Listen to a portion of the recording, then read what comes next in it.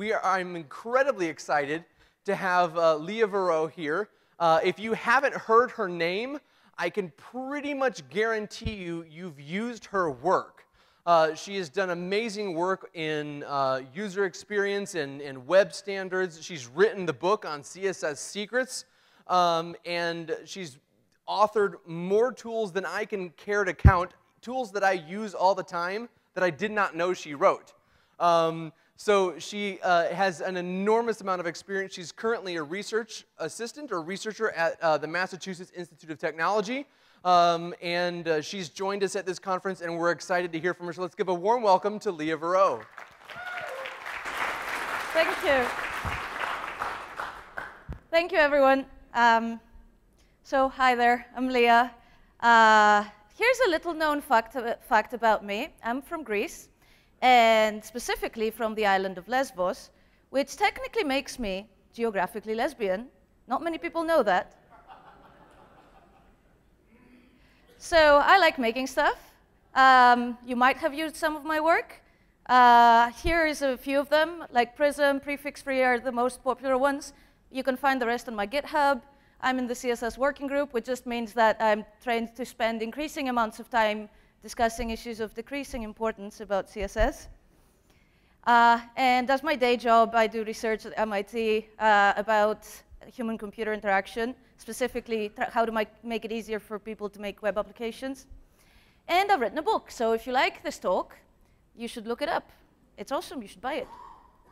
So, enough about me. Let's move on to something more interesting, such as pie charts. Pie charts are everywhere. They're on XKCD, on old windows, on walls, on genitals, on food, on blackboards. And I don't need to tell you that pie charts are everywhere on the web. You know it. We see pie charts to show statistics. We see pie charts as progress indicators. These are becoming especially popular lately. iOS on iPhones is using them all the time. But yet, how do we make pie charts with web technologies? Even the simplest of pie charts, just two colors, one showing one percentage, is surprisingly difficult to make with web technologies. And we end up using like bloated frameworks even for this kind of simple thing. So I want you to think about this for a moment. How would you make a super simple pie chart like this with CSS? Or or SVG, really? Think about it for a moment. When I wondered about this, my first thought was, OK, we need custom angles. I will use a skewed pseudo element. So I did something like this. We have an element. We give it a border radius of 50%. We make it round.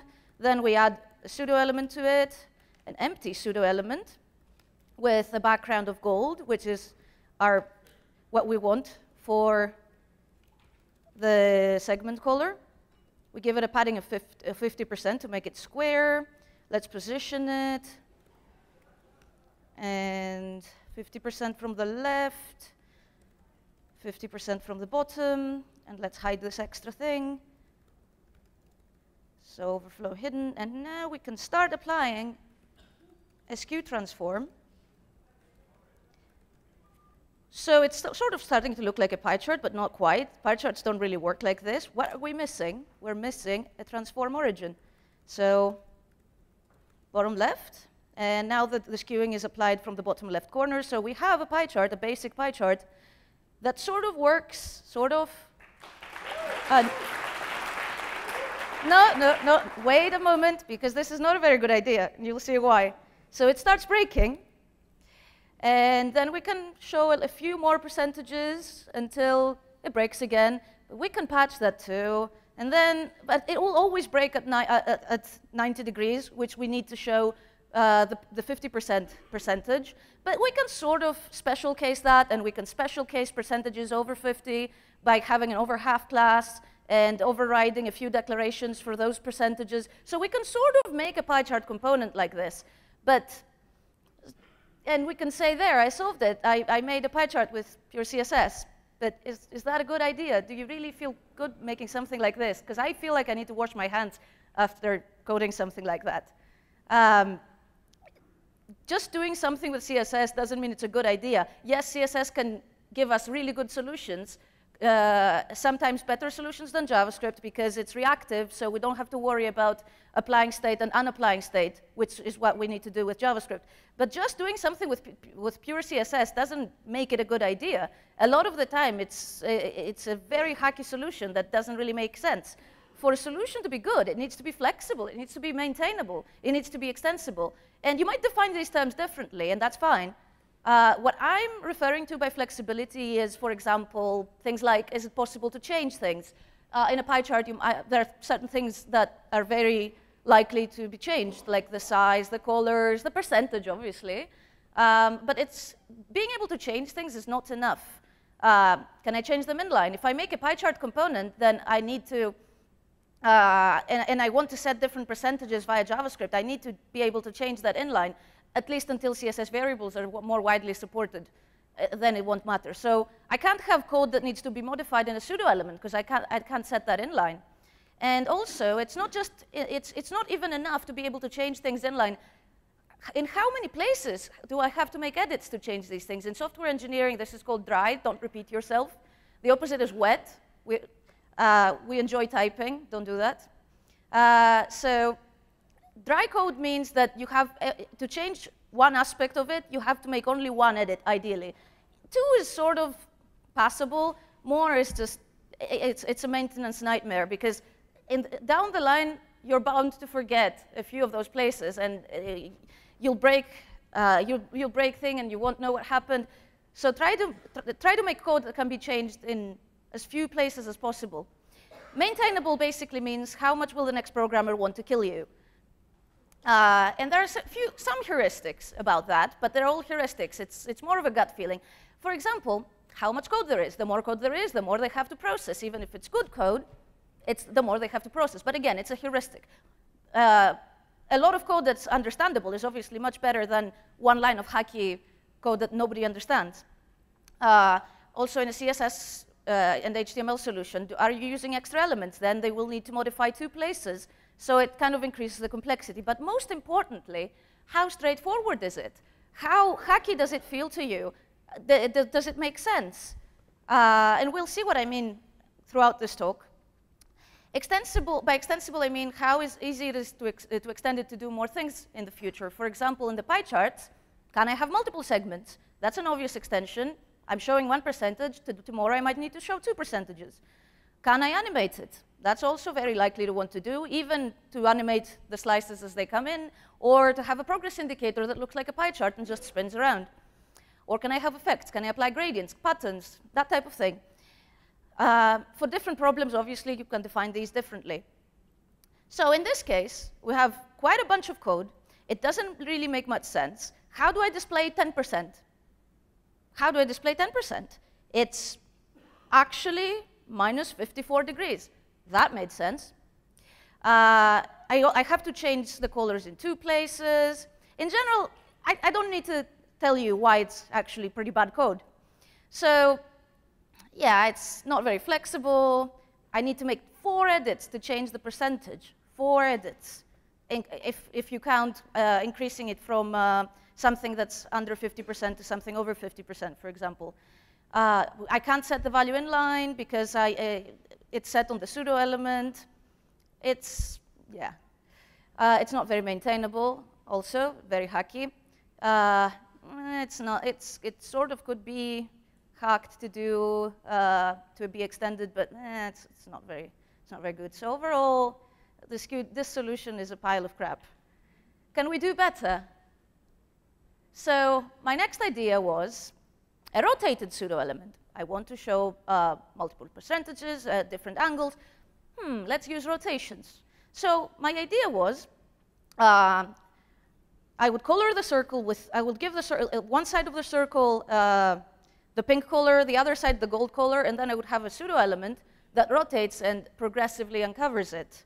So you'll see what I mean in a bit. First, let's color one part of the circle pink and the other part of the circle gold by using a CSS gradient. And let's add a pseudo element. Of course, the pseudo element would need to be pink because remember, it's covering our circle. So, and it covers half of it. Now let's make it a semicircle. We can do that in two ways. We can either apply overflow hidden to the parent, or we can do it with border radius. Border radius does way more things than just rounding, just uniform rounding. So we can use the extended border radius syntax, which lets us specify different radii per corner. So it's 0 on the top left corner, 100% on the top right, 100% on the bottom right, then 0 and 50% vertically. So now we do have a semicircle, and we can start rotating it around. So it sort of looks like what we were going for, but not quite. Why? Because we're missing transform origin again, which should be left center, so just left. So now we can show all percentages from 0 to 50%, no words, no having to patch paddings or anything. Of course, it breaks after 50% due to how it works. But I can also special case percentages over half by using an over half class. And in this case, it's fewer things that I have to override. I just have to apply the other color on the pseudo element, and instantly I can show all percentages after 50%. So this already works kind of much better. There are a few improvements I can make. As you can see, to change the colors, I would need to override the gradient.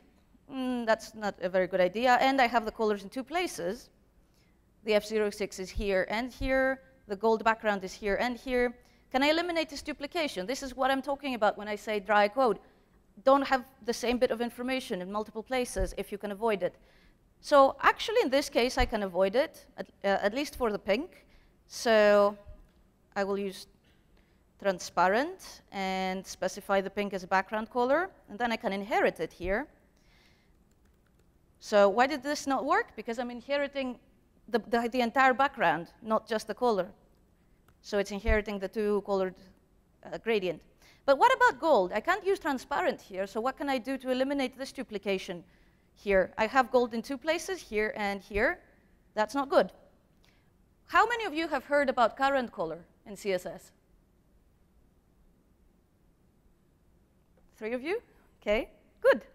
There's a new thing to learn. So current color is basically the first CSS variable. And it's supported pretty uniformly across browsers. So current color always refers to the value of the color property.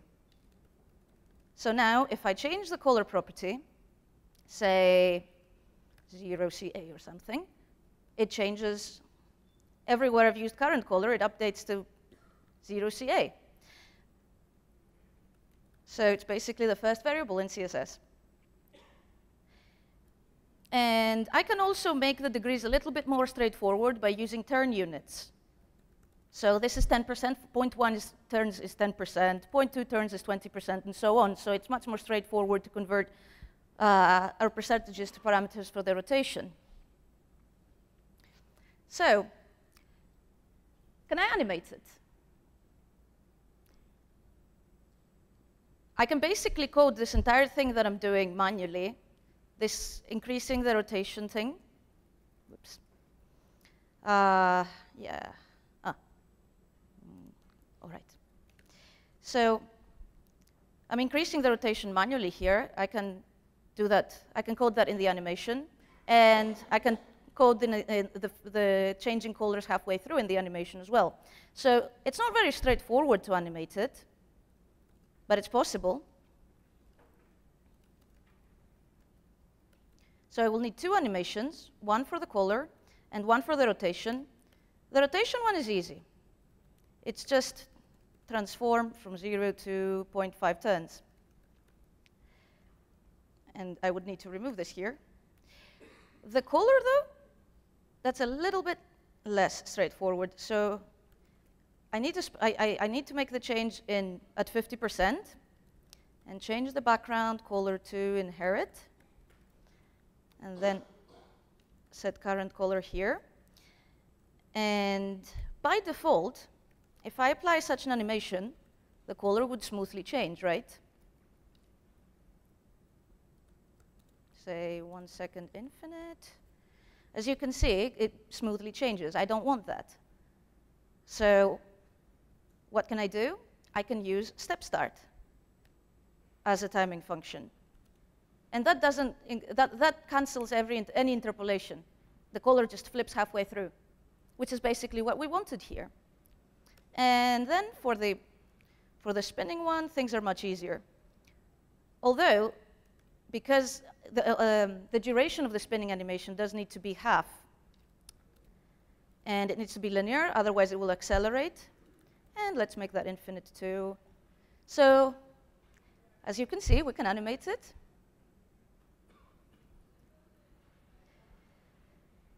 But we didn't really want an animated pie chart here. We just wanted a static pie chart that shows us different percentages.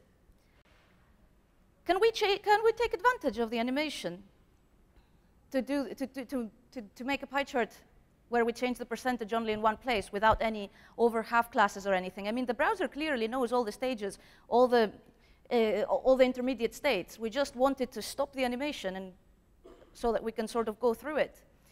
And this is where what I called static interpolation comes in. Let's look at this simpler case, this much simpler animation. So let's call our animation foo. And it's a very simple one that changes the background color from gold to F06. You'll see F06 a lot. It's my favorite color. And let's write an animation, make it linear, and let's link foo to it. So as you can see, the browser, and infinite, so that it repeats. So the browser, as you can see, knows all the intermediate colors between gold and F06. So why is it that we cannot specify that we want a color that's halfway through gold and F06 statically without using an animation? Since, I mean, the browser knows all this logic. The browser knows how to interpolate. And we just want this one color that's halfway between them. What we can do is we can use animation play state, paused, to stop the animation. And then there's this thing called animation delay, which is designed to delay the animation. So by default, it's 0 seconds. If you set it to 1 second, obviously it delays the animation by 1 second. Nothing interesting here. However, what not many people know is that you can set it to negative numbers as well. And then the animation starts halfway through, depending on what animation delay you set. Here it would start at 10%. Here it would start at 40%. So if we combine that with animation play state paused, then we can basically step through the animation statically. So let's do that here. We have an animation delay of, say, let's make this 100, just so we have nicer numbers. So minus 10 seconds gives us a color that's 10% 10% between gold and F06. 50 would give us the color that's halfway through, and so on. Except when we get to 100. Then it goes back to gold, which is our starting color. But we wanted to get F06, which is our ending color. So the reason is that this animation, I mean, we're still stepping through the same animation. It's just stopped. It's just paused, but we're still stepping through. And at the 100-second mark, it just starts again. So we have to stop the infinite, cancel the infinite, and then give it an animation fill mode of forwards, which basically means the last frame, keep it there. Don't change it. Don't snap back. Just keep the last frame there. And now, as you can see, minus 100 seconds gives us F06, which is what we wanted. So let's try now to step through this more complex animation and do the same thing. So first, we need to cancel infinite and specify forwards. And let's make this 100 so we have nicer numbers, because that correspond to our percentages better. And animation play state paused to stop it. And then animation delay Oh, and we also need to make this, to give this 2 iterations, because now it's not infinite, and it's half the duration. So now animation delay of 10 seconds. Let's reapply it just in case. Yep. So an animation delay of minus 10 seconds gives us 10%. And we can show all percentages just by changing this one number. So now I essentially took an example where I had to change multiple things to show different percentages, and I made it into an example where I can only change this one parameter to show all the different percentages. But you might be thinking, wait a second, Lea. This animation delay is still in a pseudo element. I can't set it via inline styles. Didn't you say that things should be possible to change inline? Well, yes, but here's the trick. Yes, animation delay is on the pseudo element, but there's no animation here. There's no animation on our main element. So if I specify animation delay on our main element, it does absolutely nothing. So it doesn't interfere with anything, and then I can just use inherit here. So this way, I can change animation delay on the main element, and it modifies it on the pseudo element. And that I can set via an inline style. So overall, this is much more flexible. Sort of, it's still too much code for what it does, really. But it's somewhat less hacky. It's somewhat more maintainable. I can't really do multiple values because of how it progressively uncovers half of the circle and the way it works. And obviously, I can't do any effects either for the same reason. So overall, it's better, not great, though. Can I do better? So many of you must have thought of SVG when I asked about pie charts. However, the common solution is something like this. Very little CSS, and a path with cryptic numbers that almost nobody understands. When I gave a similar talk at another conference, I asked, does anybody understand what these parameters mean? And the only person that raised their hand was Chris Lilly, who created the SVG. So there's that. And the other problem with this is that, do you see this 40,80 there? That's the coordinates of this point here. So obviously, it's not very straightforward to change the numbers here and change the percentage. Like, what does a 10%, what coordinates does 10% correspond to? I don't know. I would need to do trigonometry to figure it out. Nobody wants to do trigonometry when they're writing CSS.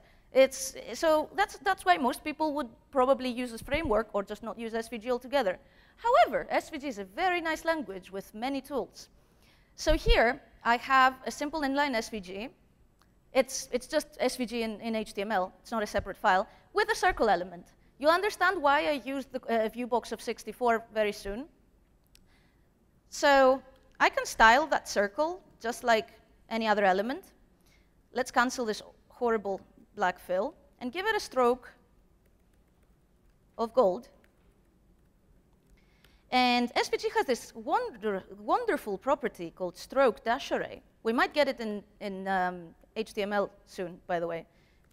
And this property lets you control how a dashed stroke behaves. Nothing like CSS, where you have to accept whatever dashed border your browser wants to do. So we can control the width of the dash here and the width of the gap.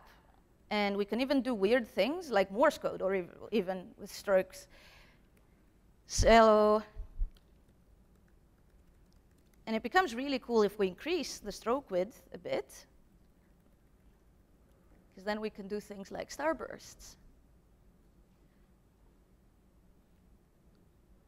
But we're trying to do a pie chart. Back to the topic, Lea. Even though this is really cool. But OK, back to the topic, Lea. So if we increase the width, the length of the gap quite a lot, how much? As big as the circumference of the circle. So the radius is 25% of 64, which is our coordinates. So if we do 25% multiplied by 64, this gives us the radius. Multiplied by 2 times pi gives us the circumference, which is about 100. That's why I used 64, because then we get really nice numbers. So if I specify a gap width a length that's as big as the circumference of the circle, then I can adjust this, And I get something that very closely resembles a pie chart. And I can make it exactly like the pie charts we've been doing so far by styling the main SVG element as well, to which I can apply whatever CSS properties I want, because it's also an HTML element. And let's rotate it a bit. It's exactly like the pie charts we've been doing, but much less code, and no words, no weird things, no over half classes, no special casing. I can just change one number. And can I animate it? Of course, it's just numbers. I can just make an animation that animates stroke dash array from 0, 100 to 100, 100. And then, wait a second. Let's make it 2 seconds. Infinite linear. And then it just animates one line. And there's also this property called stroke dash offset, to which if I use negative values, I can move the segment around, which is useful if I do multiple segments, which is what I've done here. You can see how dash offset works to move the segment so I can show multiple. I've just used these weird SVG styling attributes here, but it could be separate CSS. I just wanted to show everything in one place. And by the way, this pie chart, the statistics here are very real. Most of the CSS working group is actually companies. So the SVG solution is very flexible, much more maintainable, although you do need extra elements. But we can write a short script for that, maybe, if it's a big problem. And it's very extensible as well. The only problem being effects that have to be done by SVG effects. So you can't apply a CSS gradient on the circle, but you can apply an SVG gradient. So overall, SVG is pretty nice. It's a pretty nice solution for this. Can we do better? Yep. So we can. So you probably know of CSS linear gradients and radial gradients, but you might not have heard of conic gradients. So conic gradients are what you might know from Photoshop as angle gradients. They look like this, and you can do really cool things with them. So for example, let's show you a conic gradient that you've definitely seen in many places. You might know already where I'm going with this. Oh, suddenly my computer is very slow. And let's make this round. Oh, come on. So this is the hue wheel you've seen in every color picker, in any HSL color picker that you've ever used. And we can also do other cool things. Let's cancel this. Like, say, you'll see where this is going.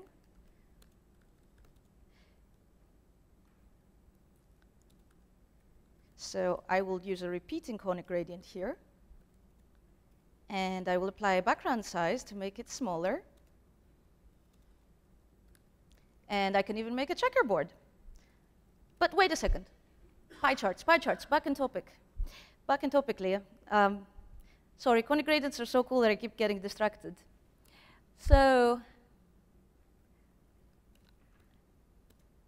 let's get back to our basic case. If I move these color stops in the same position, this is basically equivalent to 40%, and apply a border radius again, here we have it, with 2 lines of code, basically. 3 if you count the sizing as well. Can I change it easily? Sure. I can just change this. I can just change the color stop position. Can I add more segments? Sure. I just add another color stop.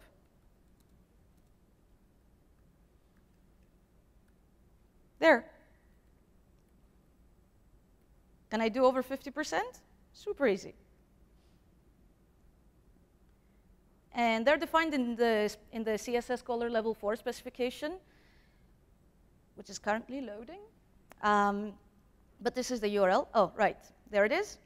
And there are a few examples there. I've also added the ones I've just showed you. So overall, conic gradients are pretty awesome. They're the best solution we've seen so far.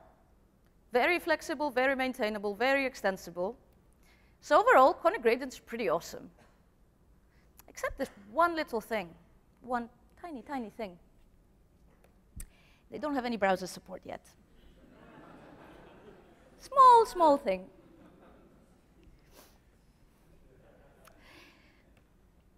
However, this is where you come in. Many developers think that browsers prioritize what to implement based on, I don't know, what they want to implement, or based on, I don't know, maybe they consult math.random and they prioritize things. However, the thing is that the main motivator for browsers to implement something is developer demand. They have entire teams to monitor what developers want. They're called developer relations teams. And yes, it matters what their developers want to implement, and it matters how easy something is. But the first thing is how much developers want it. If developers really, really want something, browsers will implement it even if none of their developers wants to, or if it's super difficult. We've seen examples of this so far, like Flexbox was really difficult to implement. Browsers still did it because developers wanted it. So if you like conic gradients, make noise. Post on the bug reports. Vote on the user voice page that Microsoft has. I'll show you links soon, but basically that applies to any feature we want, not just conic gradients. Anything you want implemented in browsers, make sure you're heard, because you do have a voice, and browsers do listen. It might take time. It takes longer than most people would expect, but it works. Browsers do care. So one thing, I just said that that conic gradients have no browser support. So how have I been showing them to you? This is just a browser. How did I show you conic gradients? So actually, I've made a conic gradient polyfill for this talk that I've released. You can find it here. These examples are live, so you can experiment as well. And there's also a gallery with demos that people in the community did. I think some of them are really cool. If you make a cool demo, I can also add it. So many things possible with conic gradients. And here, there are also links to the bug reports and the user voice thread to get conic gradients implemented. So before I leave you, and I know I've probably gone over a little bit, are pie charts a good idea? I've been showing you for half an hour how to make pie charts with CSS and SVG, but are they actually a good idea? How many of you have heard of Edward Tufte, the visualization guru? Oh, okay. He's like really big in information visualization. So in his book, he wrote, a table is nearly always better than a dumb pie chart. The only worse design than a pie chart is several of them, for then the viewer is asked to compare quantities located in spatial disarray, both within and between pies. I will explain shortly what this means if it doesn't make much sense. Given their low data density and failure to order numbers along a visual dimension, pie charts should never be used, he said. Doesn't mean he was right, but he did have a point. Look at this pie chart. Which slice is bigger? Which percentage is bigger? Which percentage is smaller? Can you order them? Well, actually, I'm trolling you here because they're actually all the same. But the thing is, you couldn't be sure. You couldn't be sure because pie charts are not good at this. Look at this one. Which one's smaller? Which one's bigger? Can you rank them? With a bar chart, it becomes much more obvious. However, in some cases, pie charts are an excellent choice. Here, we wanted to show two percentages with very big differences between them, and we wanted multiple of them. Here, bar charts would have been a terrible idea. And also, this is very weird, but if you have a choice between a bar chart and a pie chart, and they both are equally good for your use case, pick a pie chart because there's actually research that humans like curvy things. Yes, humans are irrational. We're not a rational animal.